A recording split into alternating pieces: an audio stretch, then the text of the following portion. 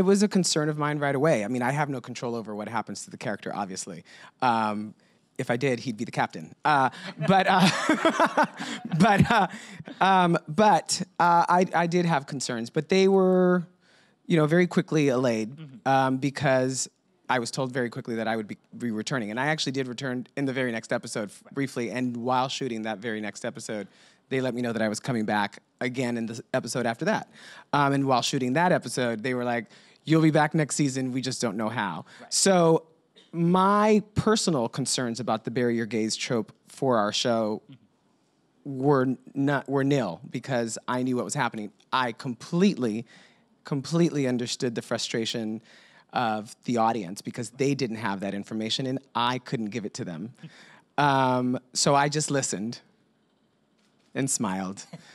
And then they gave us the permission to let people know. And so we could have a conversation about the fact that on television, for the last few seasons, we have seen a massacre of LGBTQ characters on TV, especially women and especially people of color. And why is that important? Because we already feel unsafe in our lives, in our real life. To turn on the TV and to continuously see ourselves murdered with no consequence, and sometimes as if it didn't matter, is hurtful. And so I understood it.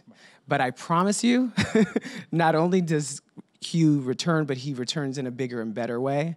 And this season, I think it's safe to say, and this is not, I don't mean this I don't mean to offend our writers in any way, but Hugh was in service of Paul Stamets's character. He was basically who Paul loved. In season 2, we get to know who Hugh is as a person, what his ambitions are, what his concerns are, who does he want to be, what are the consequences of what happened to him. So we get to learn that, and we get to learn that about this relationship as well. So I promise you, it's all good.